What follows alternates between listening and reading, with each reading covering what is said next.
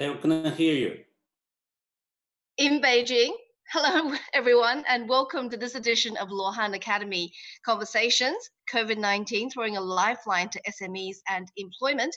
This is Chen Lei, usually our anchor business shows on CGTN. Today, we are live streaming from the CGTN headquarters in Beijing, and joining us on the line from London is Mr. Christopher Pissarides. He is the Nobel Laureate economist and also the Regius Professor of Economics at the London School of Economics. Also, we are pleased to have online Mr. Min Zhu, head of Tsinghua University's National Financial Research Institute and former Deputy Managing Director of the International Monetary Fund. And of course, joining us from Hangzhou is Mr. Long Chen, Director of the Luohan Academy. Thank you for coming on this live stream with us, gentlemen. So before I launch into specific questions, I want to ask you, Chris, because you're in London and the UK Prime Minister Boris Johnson will be resuming his duties tomorrow. What is the pandemic situation like over there? And also maybe give us some macro perspectives. Well, very, very pleased to be joining your group from London. It's early afternoon here and a very sunny spring day. The pandemic situation is still serious. There are still something like 850 deaths a day.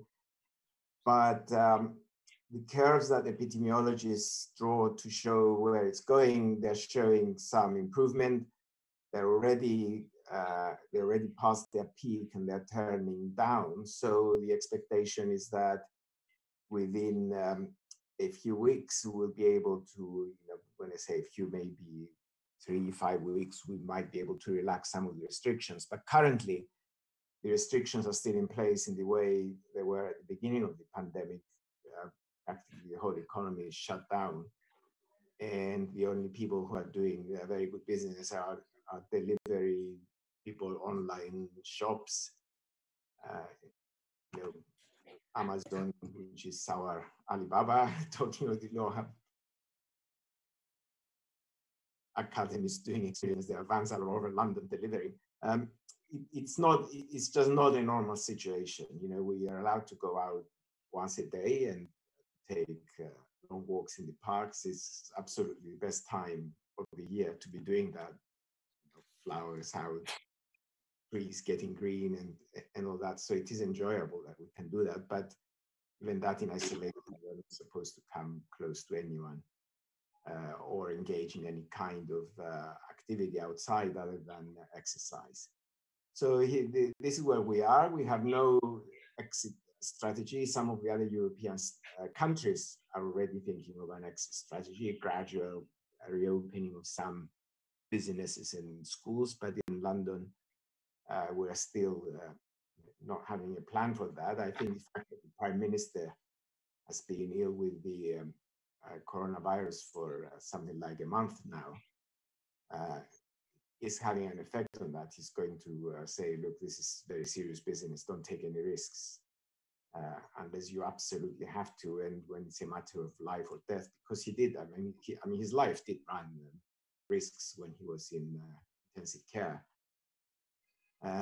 Despite the fact that he's a 55-year-old healthy man,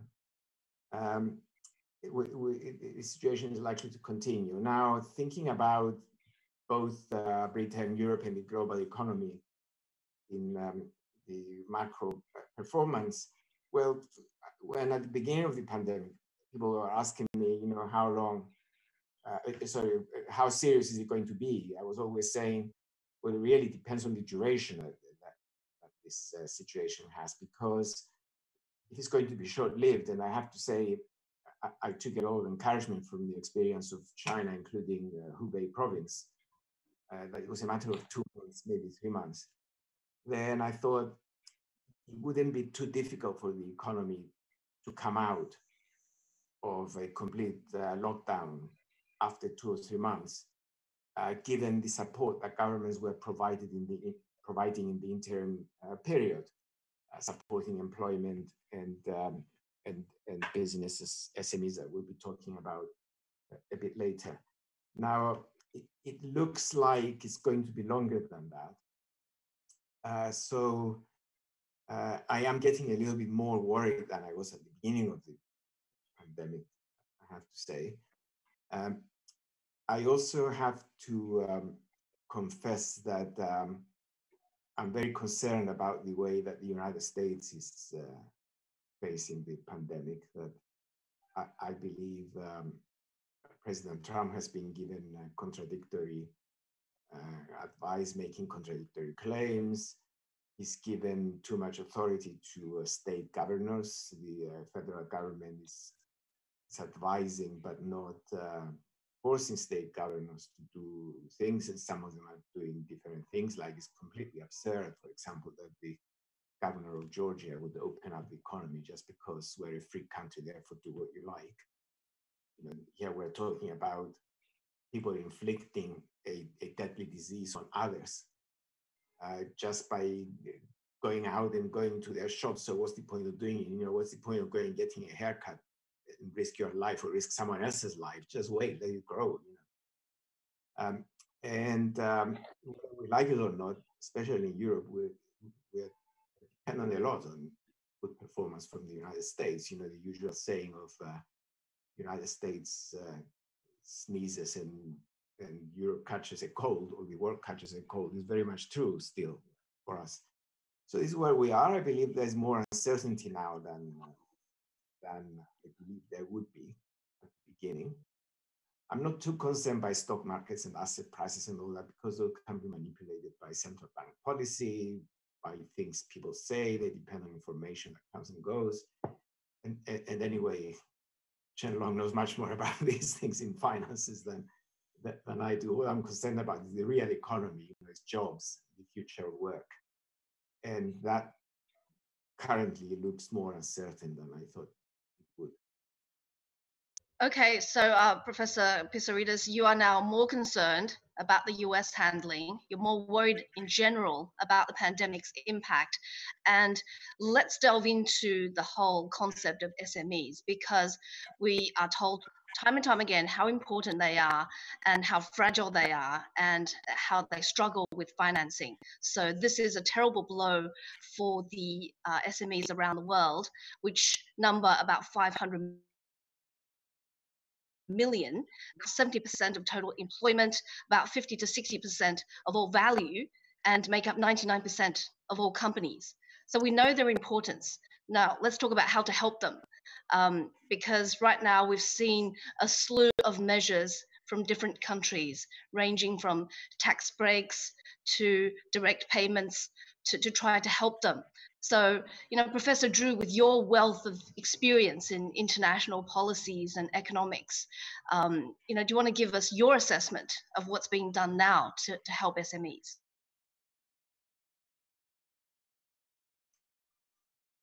Is it Professor Drew? It's muted. Me, yeah. I couldn't hear you. Yeah, first of all, thanks for the invitation to join this conversation, particularly with Chris. And it's good to see you, Chris. And yeah, I think SOE hit badly, and as you mentioned, because you know the lockdown of the whole city, and they stopped the whole and the people flow and the supply chain and the logistic supply and the materials, everything. I think that's extremely hard for SME, because we had, you know, surveys that shows, and most of SMEs have roughly, you know, have cash flow for only 3 months, and they just cannot stand for more than 3 months. I think it's the most of them. So it's extremely difficult, and also when the whole world and run into this recession, the external demand is not there. It's very difficult for them. So I would say most of SOE in an extremely difficult time now. And so what's the policy, as you mentioned?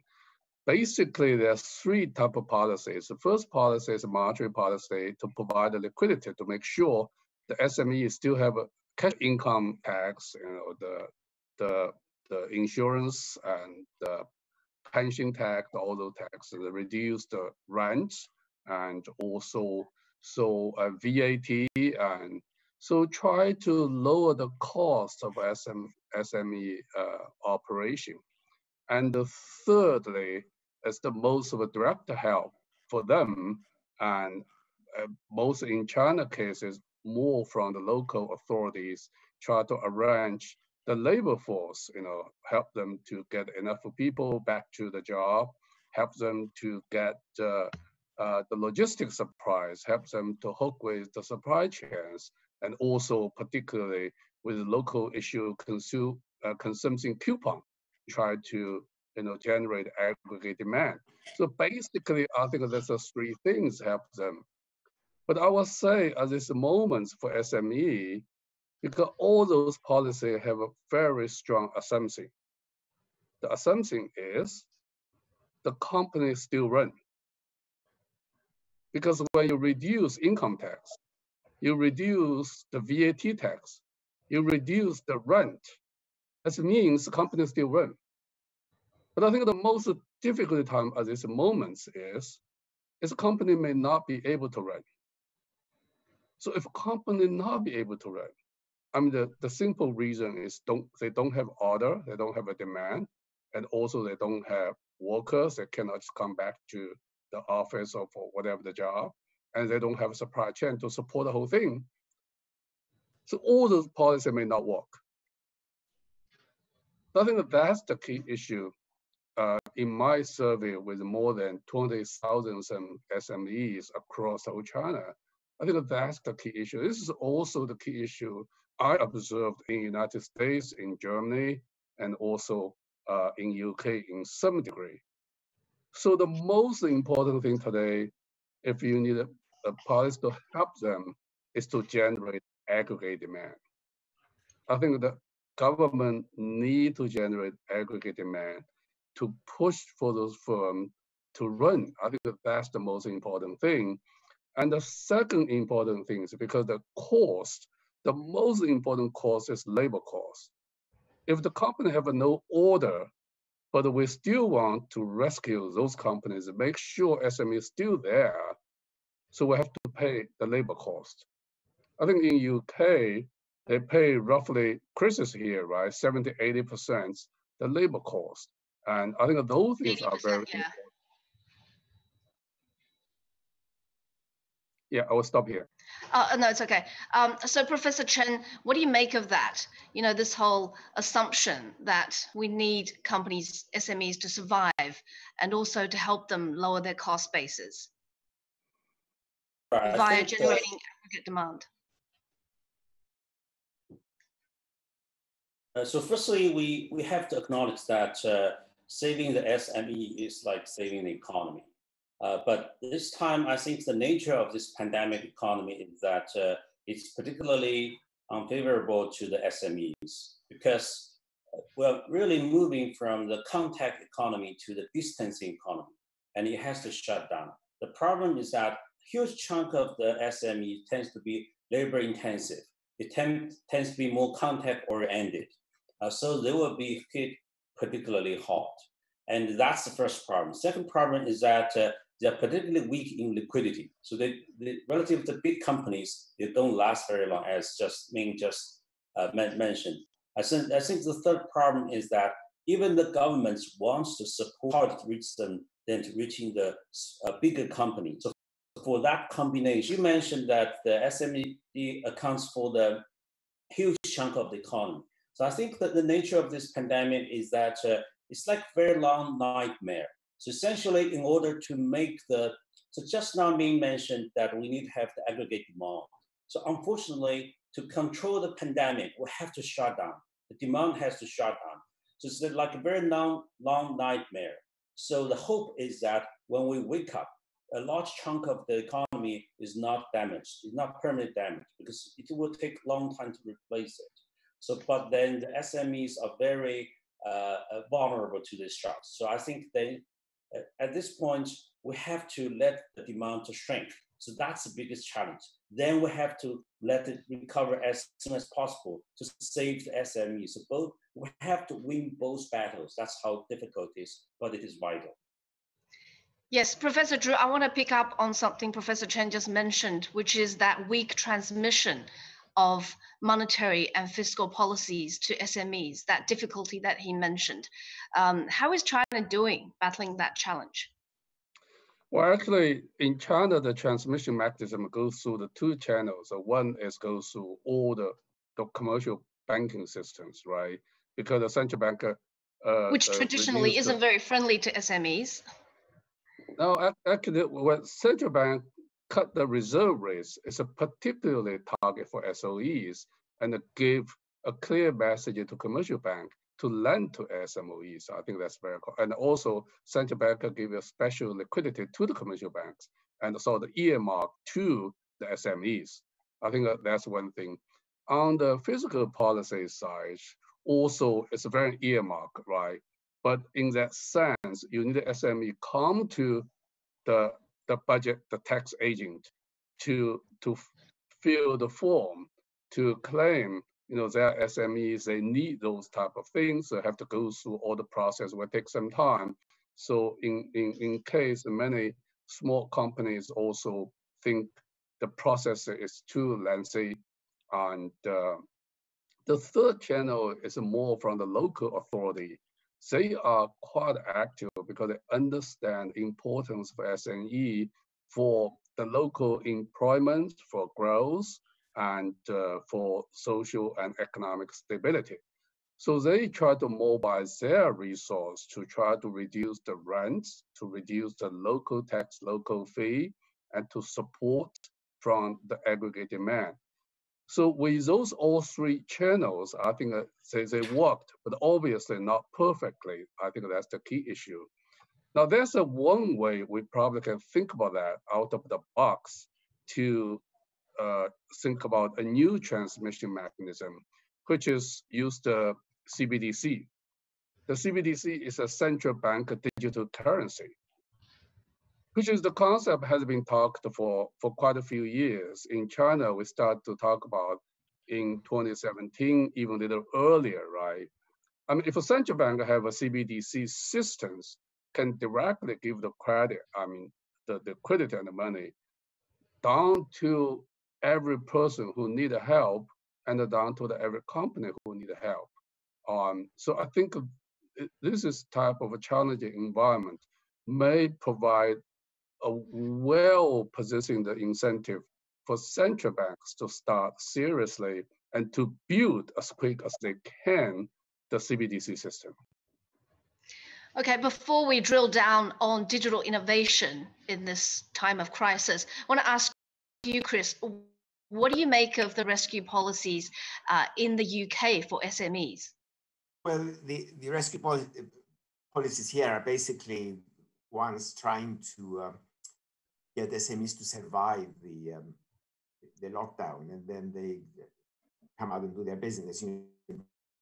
Because it's two-pronged in a way. One of them supports the employees by 80%, as you mentioned before. They give the company 80% of the cost of employees, and then they get very low loans from the government. Probably the most essential, actually, because what SMEs and their owners have to realize now is that there is no way that anyone could provide the demand they need to start making money and all that if they're not involved in online business or selling things that can be delivered to the home.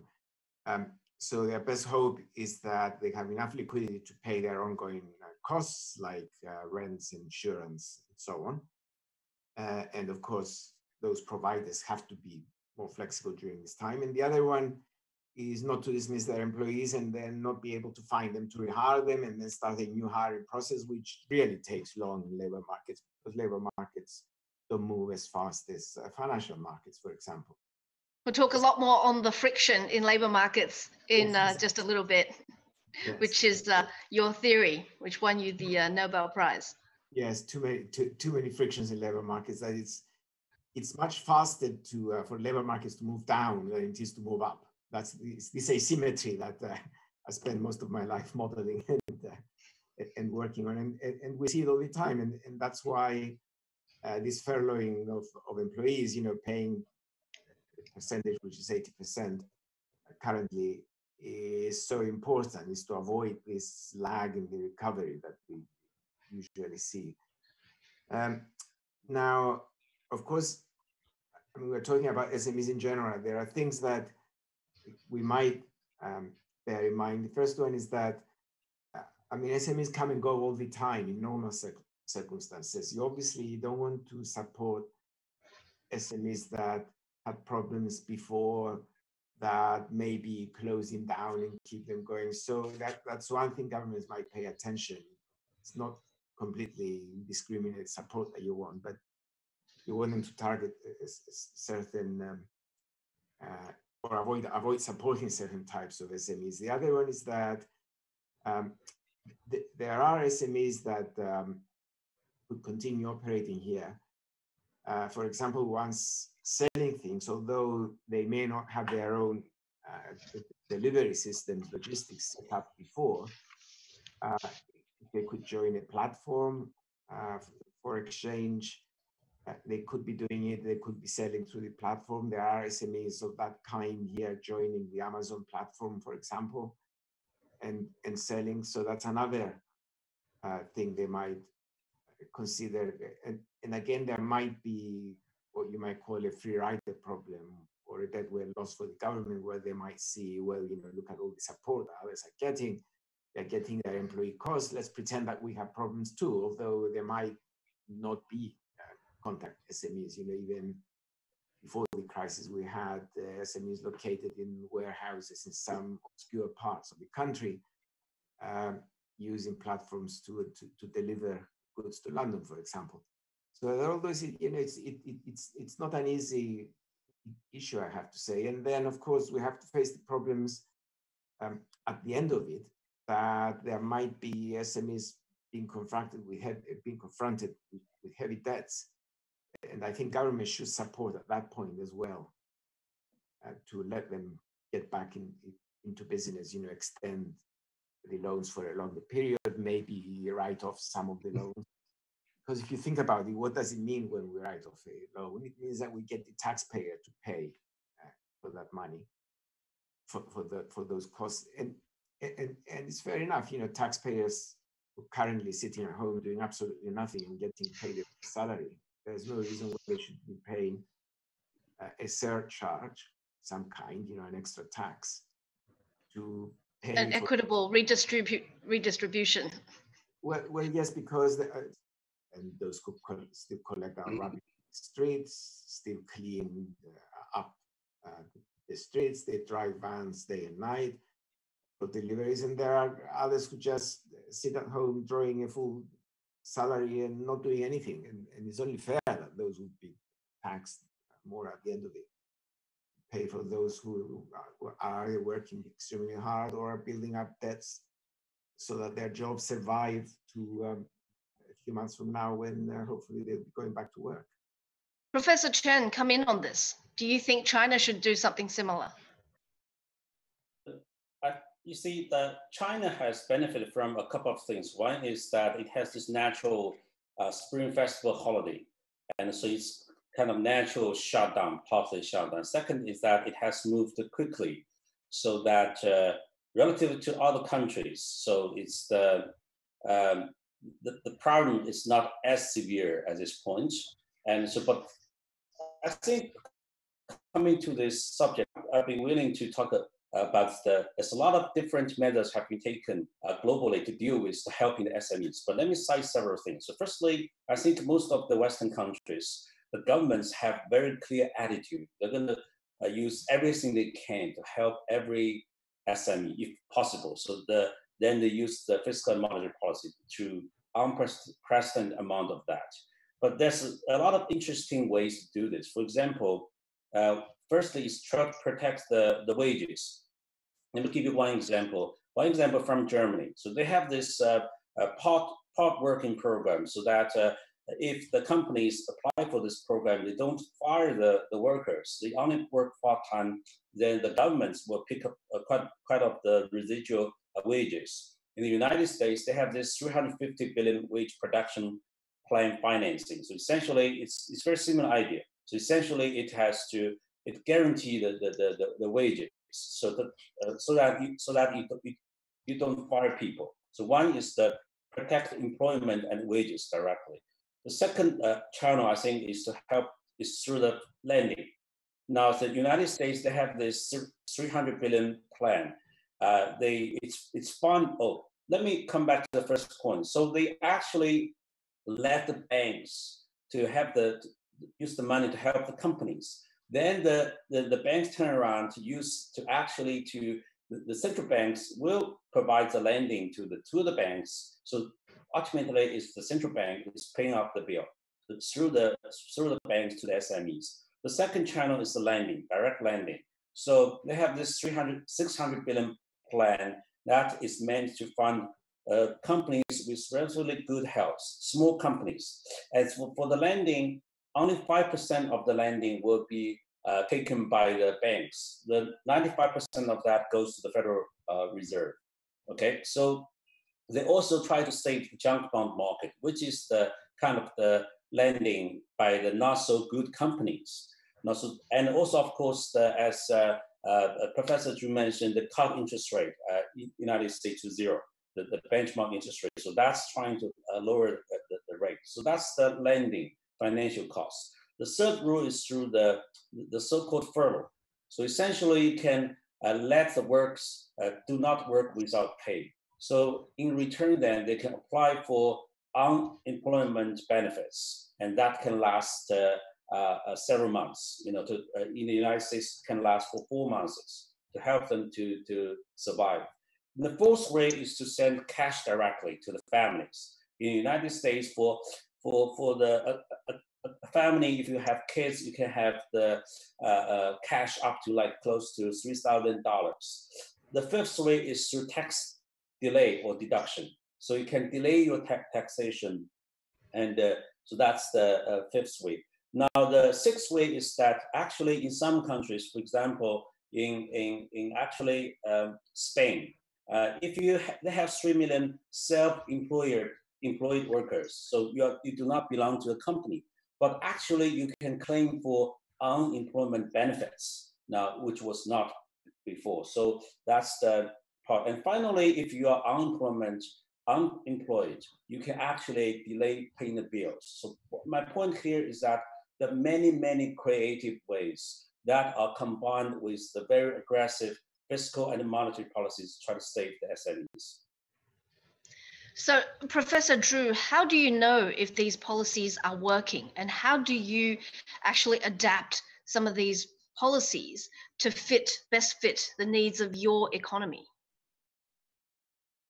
Well, I mean, there are two things. Number one, if the whole economy is hit by this pandemics, right, its growth is slowing down, and then obviously SME were hit accordingly. So it's not a measure. But the real issue is, so we have to take that part off, because that's the big picture, right?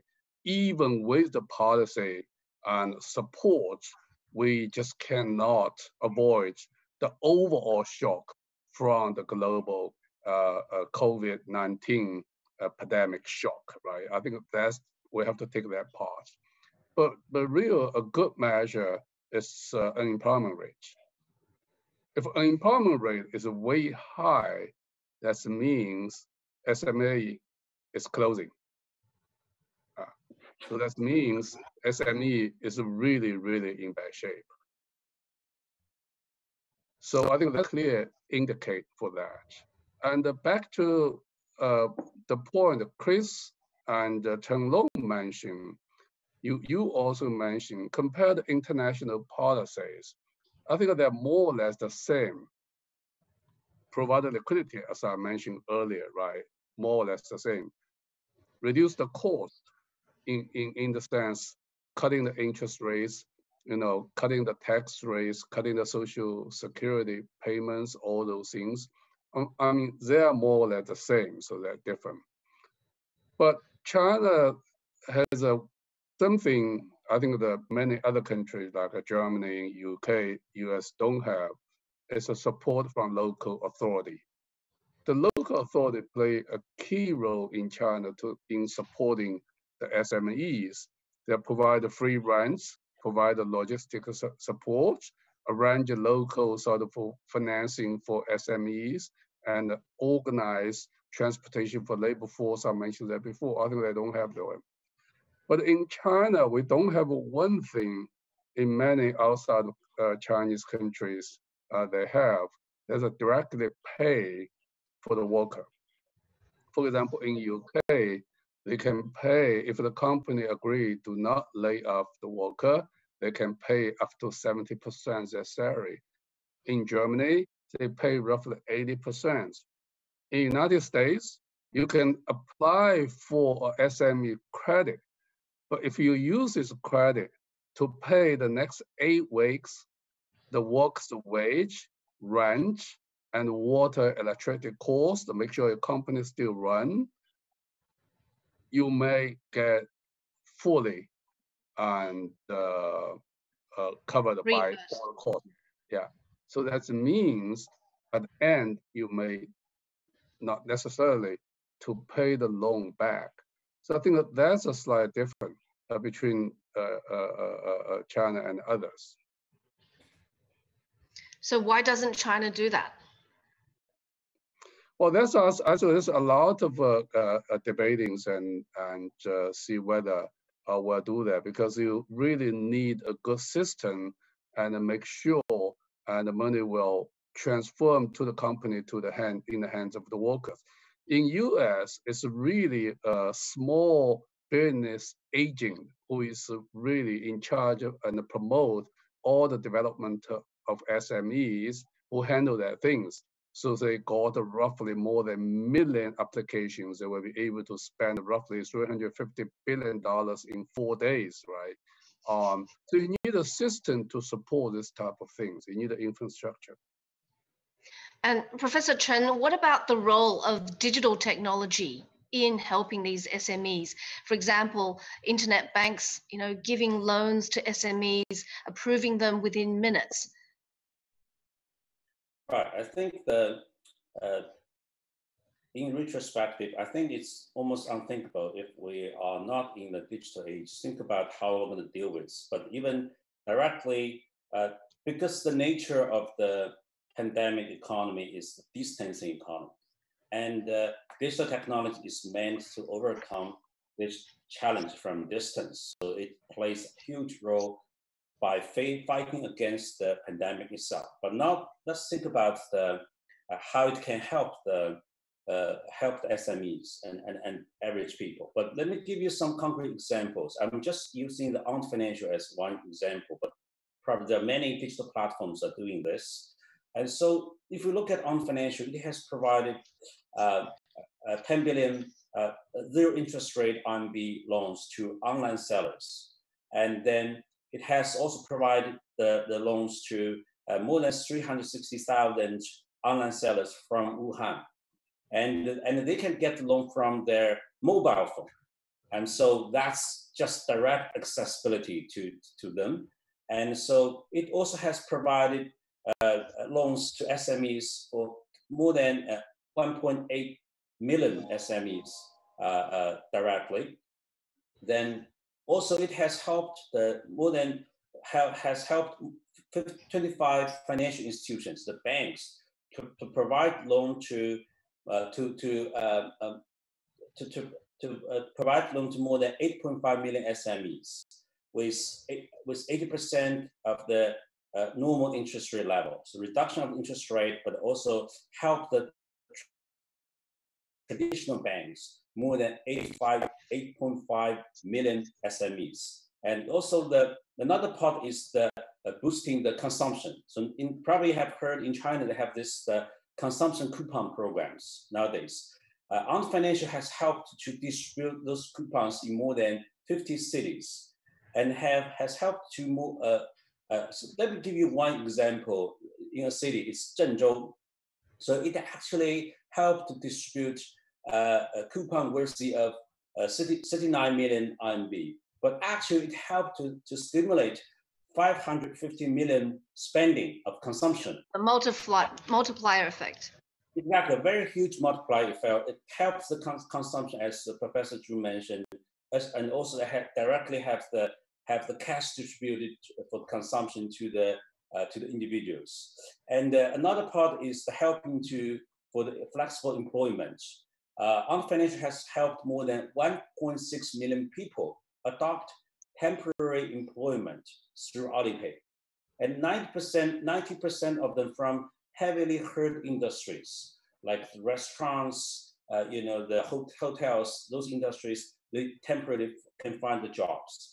So it also has created many new on-demand jobs. So you can see that the digital technology helps to get access to the SMEs, to a lot of the individuals, help them to overcome the financial difficulties, and help them to actually find new jobs, reallocate resources. A lot of things can be done through the digital technology.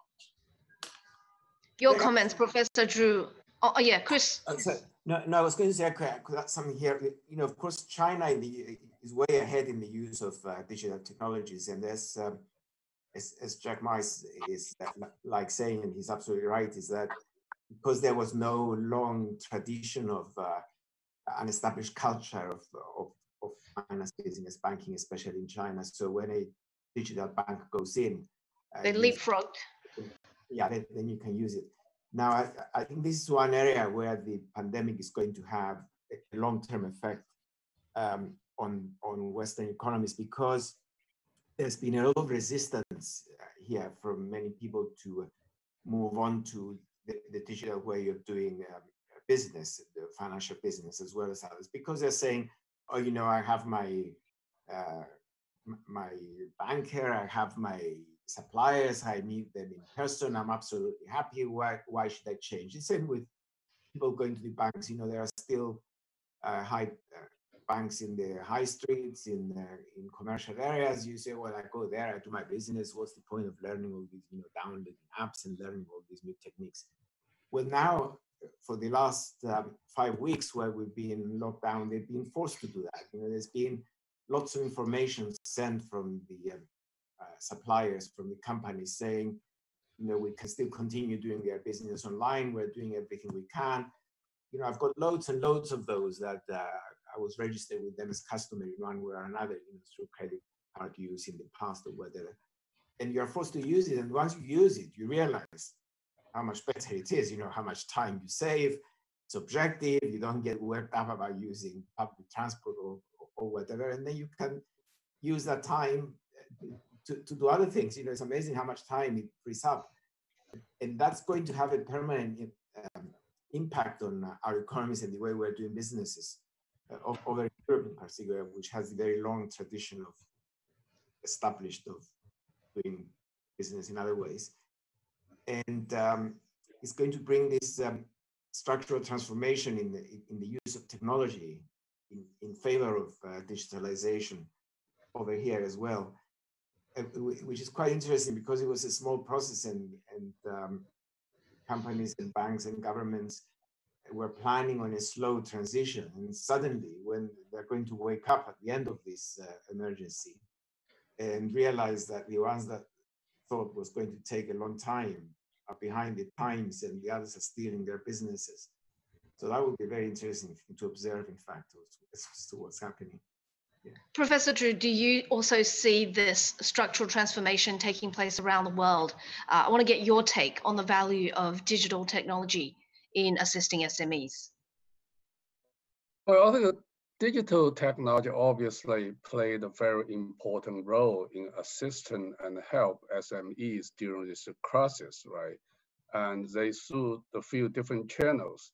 Number one, most of sort of digital financial institutes like Ants Finance, like Weizhong, Baixing, all those financial institutes are quickly, getting the special support, the credit line to SMEs, and also cut rates to a low level, as Chen Long mentioned, right?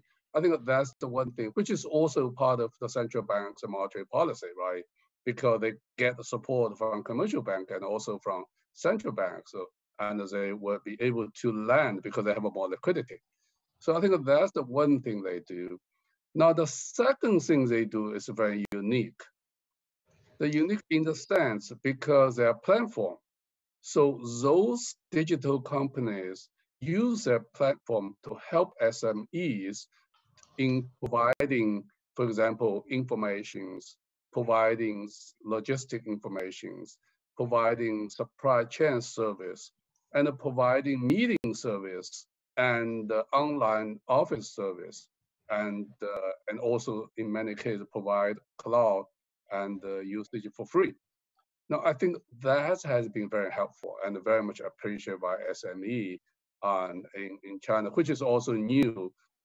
The sense is new in the whole world because only in China we have such a strong digital economy and a platform be able to provide service, support SME.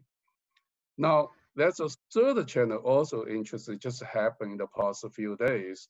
The local authorities through the platform, the e-commerce platform, to distribute consumption coupon. Now, I think that's also very interesting things.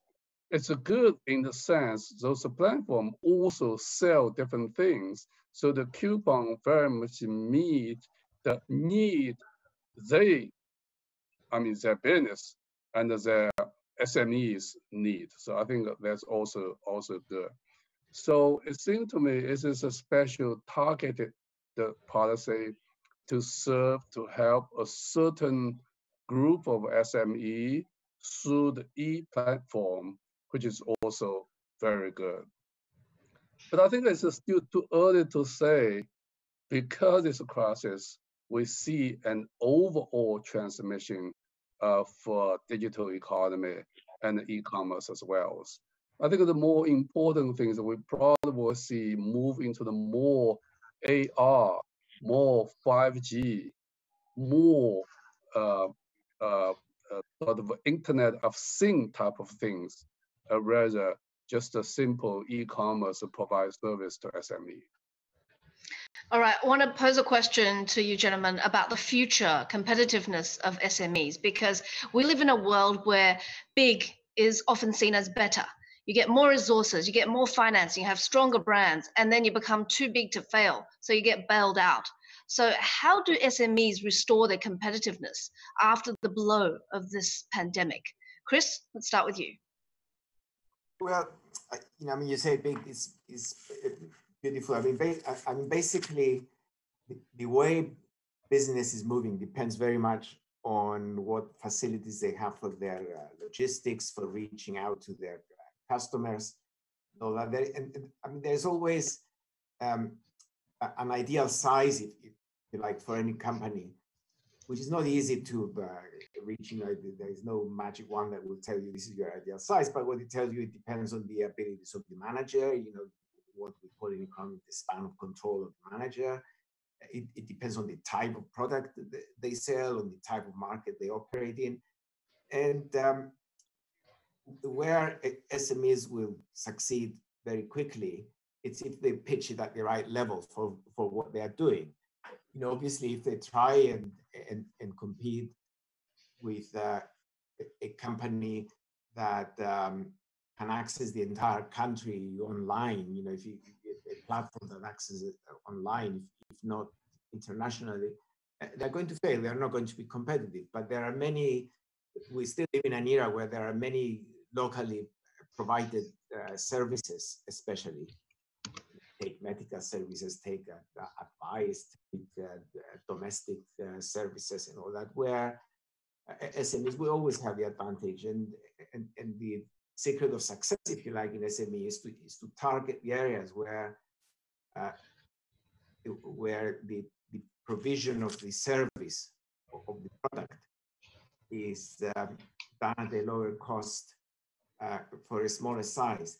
The pandemic is not going to have any substantial impact in that, except to the extent that I was saying before, that it's speeding up the development of digital business contact. And therefore, they do need to move on to the new technology. But once you move on to the new tech, still be a lot left that will be better done at a lower level than a higher one. What we find, what you mentioned before about too big to fail and all that, is that what we are finding is not if you like, the whole economy moving on to a situation where a bigger company is always at an advantage in every different part of the business landscape. What we're finding is that those that were already high at the tail end, they're becoming even bigger, becoming global rather than more global, if you like, than before. And you know, like I mean, I do know the Chinese situation a little, but not as well as I know the Western one. So if I can use an example from the West, for example, you know, like 20 years ago, when computerization came on for the first time in software, everyone thought, well, there are advantages to having only one type of software internationally, and Microsoft became the dominant company, and it very quickly became the biggest company in the world. And everyone was saying, wow, look at them. And Bill Gates became the richest man in America, if not internationally. Currently, the big company is the platform economy, because it's taking over retail trade, and suddenly Jim Bezos and Amazon has overtaken Microsoft as the biggest company. It's even bigger than Microsoft, and Bezos is now the richest man in America and all that. So that's where we see the very big becoming bigger. But the big numbers, like 70% unemployment you mentioned before, you know, the core of the local economy, you know, what I see when I walk out in my local communities, business center, the community is still there, and they will still be there because they offer a better personalized service. You know, the guy who sells me fish every day, for example, will always be small because he goes to the fish market in the morning. He chooses good stuff. He brings it here. I go there. I chat. He explains to me. He gives it to me, and I enjoy my meal. You know? Professor Chen, do you believe that the SMEs will retain the competitiveness?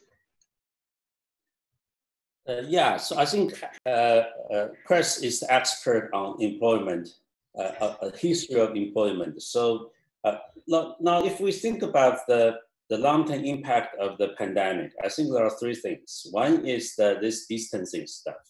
So essentially, and that raises the cost for every business, for big or small. So we can see that in the future, economy will be relatively more fragmented, more distant, more diversified, try to be more resilient, care more about the security stuff. So that increases the business cost. So that's one thing.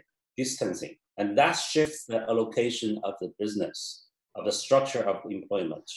Now, second thing is that we still have to be coordinated. So even though we're more distant, we have to coordinate to face the common threats or the things like maybe in the future climate change, this or that. Now, but the third thing is the digitalization. I think digital is the thing that puts everything together, because it overcomes the distance challenge. Now, put together then, I think that creates a lot of the short-term pain, but it also creates a lot of the opportunities. So distancing itself, actually, it creates the new demand for example, cleaning services. We just have to clean up everything up all the time. And it provides very light medical services. We just have to check up a lot of things. We don't go to the hospitals. And it provides new medical checking service, and also we have to wear a lot of masks. So I think in the very near future, we're going to wear very beautiful, stylish masks. So we just have to wear this all the time. And how about delivery services?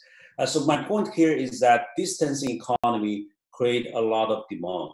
So that's just shift the business. The second part is the digitalization. Now, digitalization for big or small, all the companies have to go online. But so if we think about it, I think one good news is that nowadays, actually, there's the platforms actually helps a lot of those informal economies going online. You think about Taobao, right? Taobao.com. Taobao has more than 10 million SMEs. And a lot of they have several employees, but now you can serve people at 10,000 kilometers away, which was impossible. So it is precisely at the digital time. Those SMEs, those informal economies can go jump over the industrialization, actually join the digital economy. So that's one type. The second type are the small startups. actually they are the ones, I think Chris mentioned a bit, they are going to grasp a lot of new opportunities. The remote education, remote medical care, fitness, entertainment, niche e-commerce opportunities, stuff. So I don't think history tells us all the time we worry about SMEs. Actually, they tend to be vulnerable every time there's a systematic shock. But somehow they come back. And so they become bigger. So they are still always there, but it's a pain in the short run. But I don't think it changed. I don't think this pandemic will change that the nature of that history. Professor Drew, in this distanced and digitalized world, Professor Chen thinks that SMEs might become more competitive. So I want to get your summing up comments before we move on to the employment part of the discussion. Yeah, I think both Chris and Chen Long, talked a lot about that. But I think you asked, what about the futures of SME, right? But I think the first thing you think about the future is they have to survive today. I think that's the most important thing. If you cannot survive today, come on, you have no futures, right? But how can you survive in today? It is a mindset change. I think that's the most important thing. Because for SME, in the long term, that's a part of a supply chain. They follow the mainstream. They got order, they just, being a producer, right? They do the OMA, and but now with this change, they have to go back to themselves, think about it, and what world will change, what the industry will change, what the company will change. I think that's very important things. Also, they have to think about the little bit of a long-term stress test. It seemed to me this pandemic crisis can last for quite long.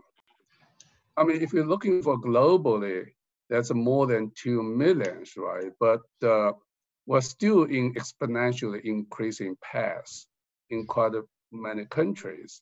It seemed to me this pandemic will move like a wave in Europe, from Italy, Spain, move to Germany, France, and the UK, and the Nordic, and the US, moving from, say, New York to Maryland, to Virginia, to DC, down to Florida, and the west to the California. So when you're moving around, it also could move to the Africa and the South Asia. When you have those wave sort of a development, there's a pretty big chance to have a second hit, as the 1918's, the Spanish flu. So that means the pandemic will live with us for quite a long time. So for SMEs, you have to think a medium-term and a long-term strategy to survive. Think about tomorrow, which is also the part of the strategy for surviving today. We all talk about digitalization, but it seems to me digitalization is obviously right, but mean quite a few things for SMEs. For example, I think the SME will work more with the platform rather than the supply chain. For example, they will move more the internal operation to online. Like, they can outsourcing even, right? Meaning, accounting, finance, designing, training, marketing, all those things with today's experience, you can move them to online. I think that's also a very important thing. But the most important thing, I think, with this crisis, SMEs think about the flexibility. Before, they're a small part of the big supply chain, but now it's a vertical. But you have to think about horizontally. You have the flexibility to moving into a different product line and work with a different supply chain, and at the end, work with a platform.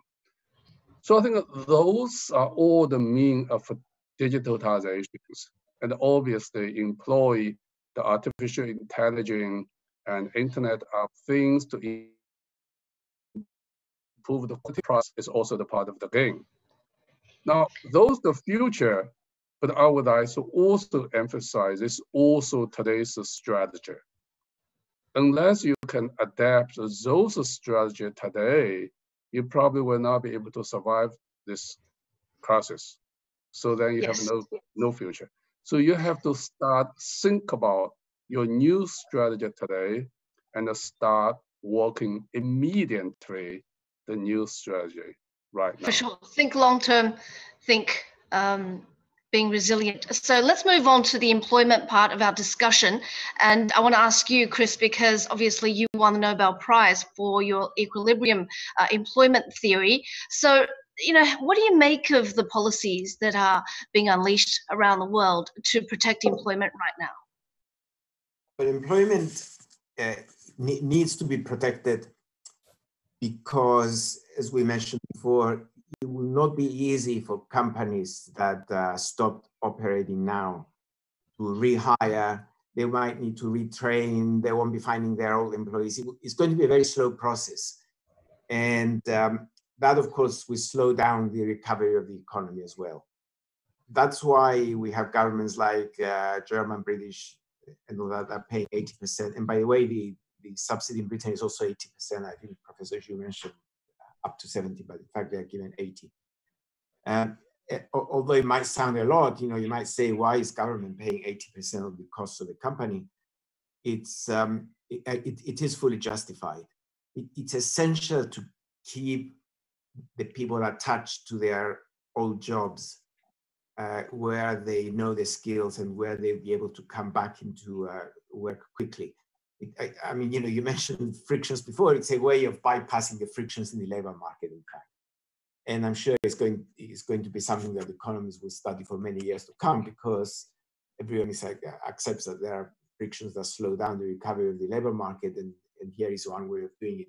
You basically, you mothball employment, as you might say. You know, you put it into mothballs, they survive there without getting attacked by any moths or anything, and then they quickly come back into production.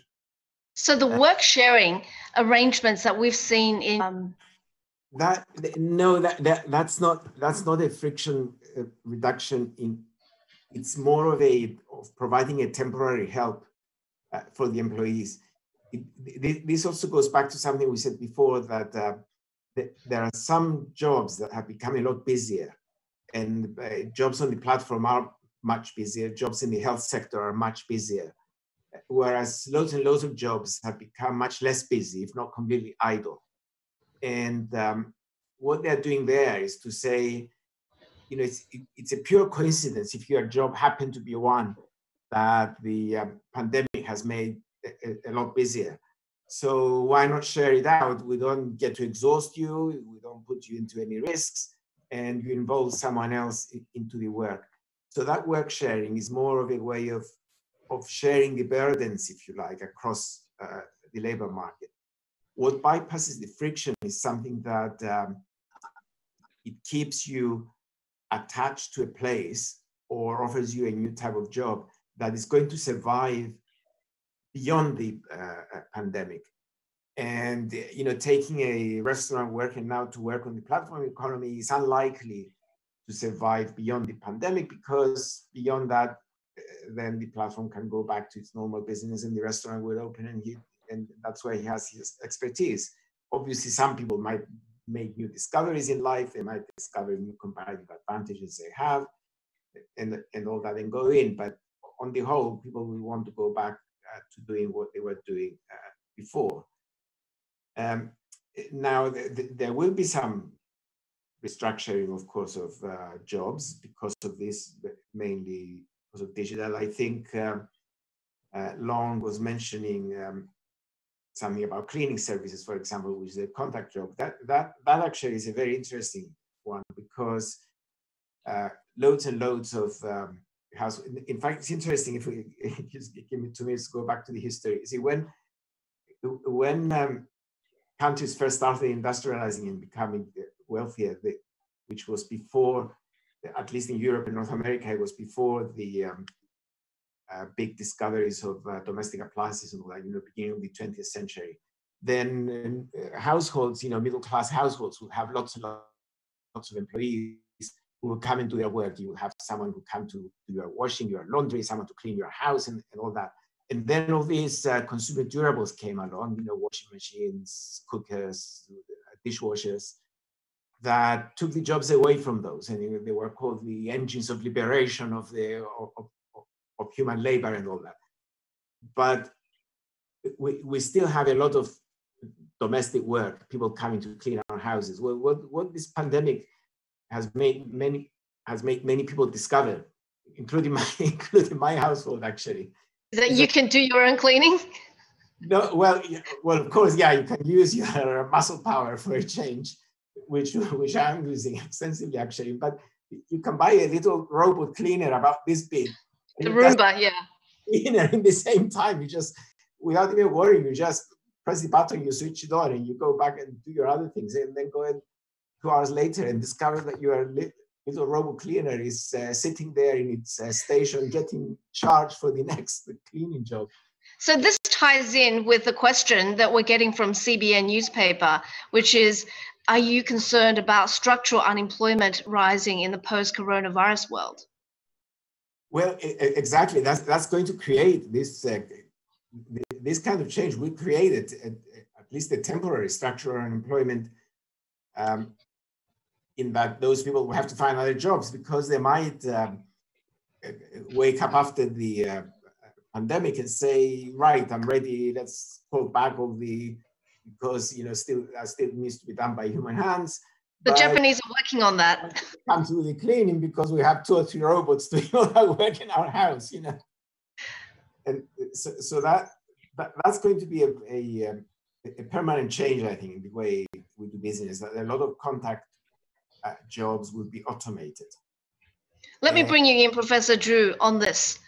First, on the job protection policies from various governments, your take, and also on the possible impact on long-term employment post-coronavirus. Yeah, those are 2 very interesting but really confront to each other issues. Let me explain why. I mean, job protection is absolutely important because every worker is a father, a mother, a brother, or a sister, right? So it's alive and have a family. So protect the job, protect the employees. It really helps to maintain the social stability and the manager and maintain the family. So I think it's really, really important. But the German policy also, in some sense, is controversial because you pay 80% the salaries. So as Chris mentioned several times in his talk, he says they're supposed to go back to what they to do right before. So that means the assumption is after coronavirus crisis, everything will go back to normal. But in fact, so far, what we observe is the post-coronavirus periods could be very different. Let's come to your second point. Because the people's behavior may change. Because supply chain, the global or regional location may change. Because the digitalization will move even faster. Because the adaptation of artificial intelligence and Internet of Things and those type of things, 5G, will be faster. So bring them together, I can see clearly they will have a structural employment issues in the post-coronavirus crisis periods. So in that sense, I think the government need to play a very important role to fix this fraction in the labor market. In the sense to provide the short-term insurance to help people to manage this very difficult periods. In the sense, provide information to match the demand and supply in the sense, most importantly, provide the training. Because I can see, particularly in China's situation, when China moved from labor-intensive manufacturing economy to a high-tech and a manufacturing economy, and labor structural change is inevitable, become ever more important. So I think the government should and will play an important role in this regard. Professor Chen, I'm interested in your perspective. Now, if we only look at the short-term shocks, we already see that the shock is uneven. So, for example, if you look at the service industry, you can see that with China's GDP number for the first quarter just came out.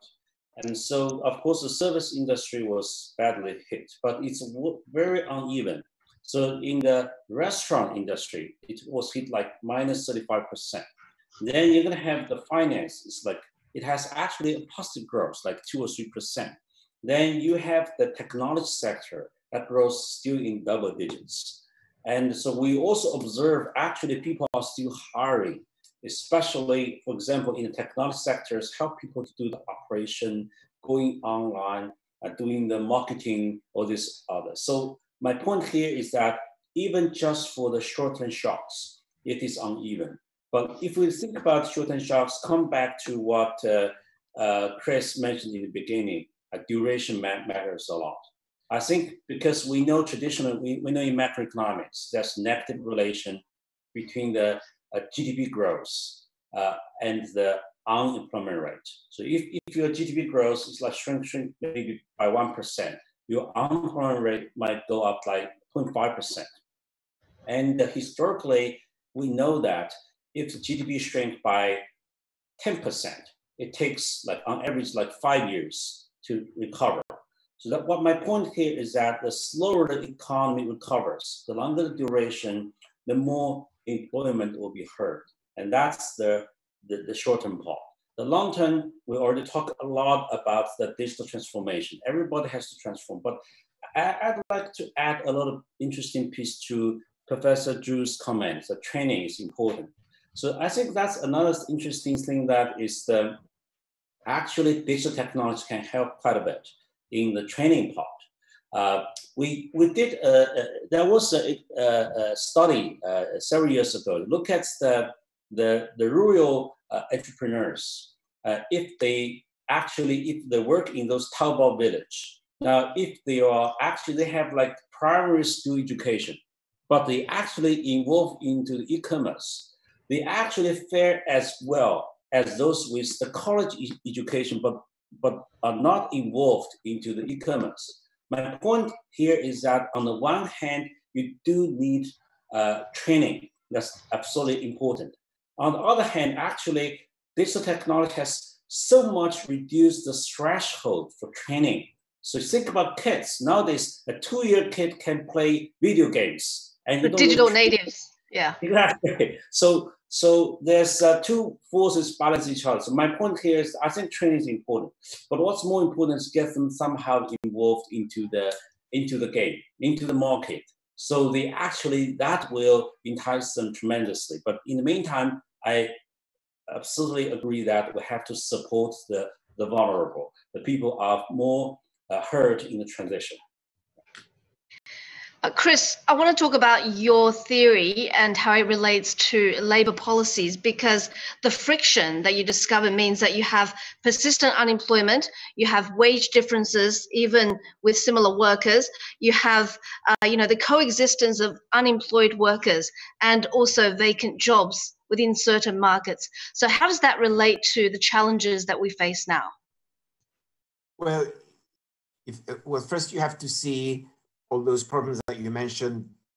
What can we do about them in normal times, before we have any problems with the pandemic? And what you might say there, it's to a large extent a question of information. It's a question of training programs provided to the workers. You need guidance from government, because it's not something that if you leave enterprises alone, they will do it to a satisfactory extent, and that's what's really occupied us doing research in that area, because we never expected to find such a pandemic. Now, the way you would see the pandemic now in the more general terms, if you like, in the abstract, is that it's a big shock to the economy, to that way of doing things that we're thinking before, you know, let people first look for a job on their own. If they cannot find one, invite them the trainings you need to support them in the meantime in case they have to withdraw. It's something that takes time, because you don't want to make mistakes, because they can be very costly. Now there is this pandemic where things have to be done quickly, because we have to get the economy back quickly. It's gone into a complete shutdown, which we hadn't experienced before. So we need to start thinking outside the box that we're thinking, that we've been thinking up to that time, you know, up to 2 or 3 months ago. And I have to say there is a lot of work going on in that, because obviously no one knew. I mean, I've contributed a little bit to that myself with some of my former PhD students. They're writing for journals that were published quickly online. And we're moving in that direction to devise sort of new policies, new ways of providing this help quickly.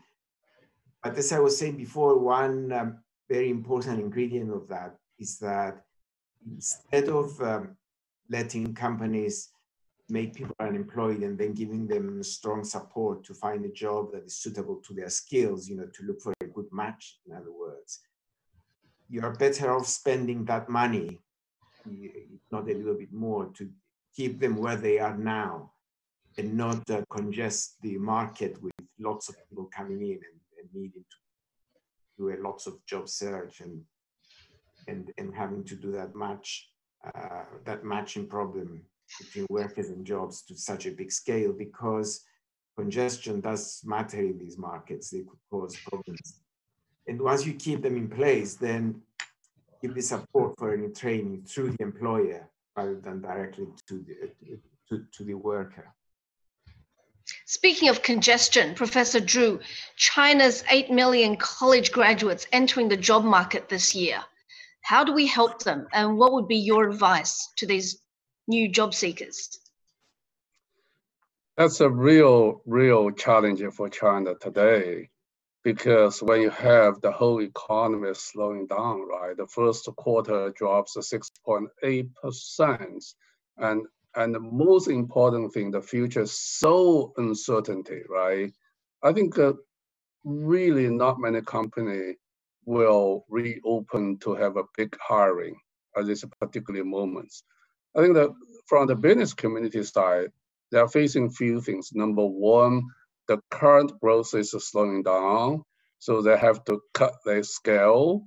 The demand is and shrinking, and the near-term future is also not all clear. So the only thing they will do is cut the cost, right? So they will hold on their new highs. So I think that's created a very difficult situation for this 8 million new grads will come out the college gate to celebrate their graduation and run into a very bad market. Now, which is a very bad situation.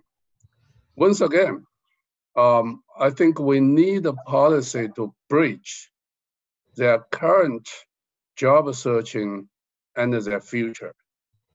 Because when China moving into a high-tech economy, more like Germany's technology manufacturing and the AR and 5G times, we need those college graduates.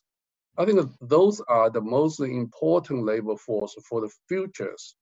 So make sure we will be able to preserve their capital.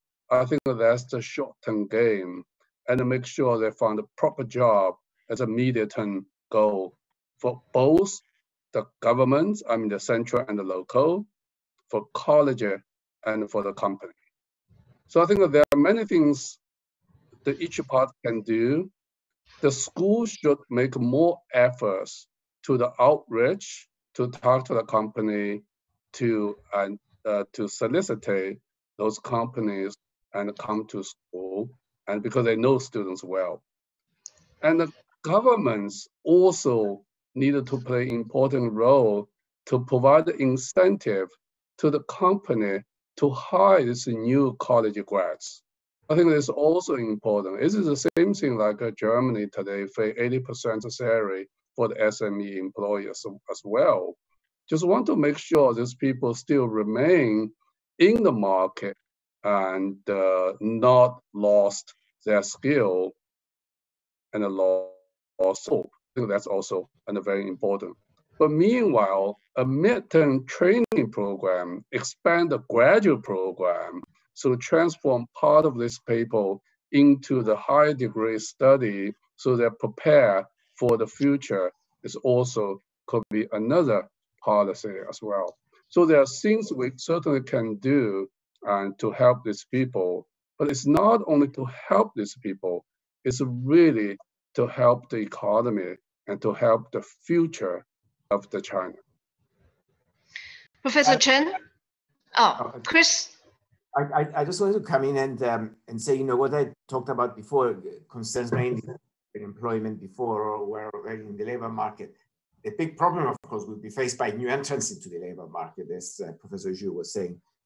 And I should say that that in a way, you know, I mean, they do need help, and government needs to provide help, but we have to accept that the current cohort, they've just been very unlucky to be completing their studies now.